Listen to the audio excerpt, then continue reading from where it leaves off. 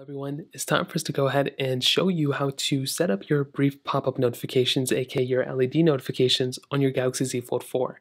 Now, I don't know if it works on this display, but I know it works on the cover display.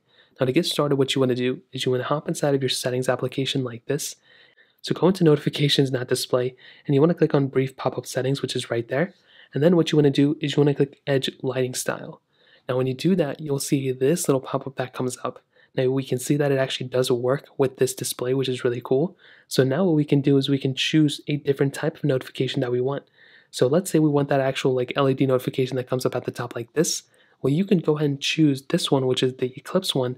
And now you can pretty much utilize this however way you want to.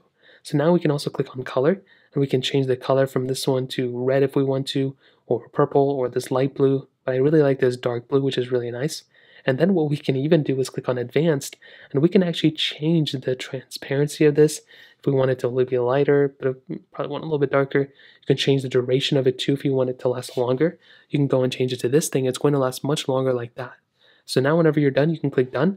And now whenever you get notifications or anything like that, even if your display is off, you'll get this type of notifications up top. And that's pretty much how you do it. If you have any other thoughts or questions, please let me know in the comment section below.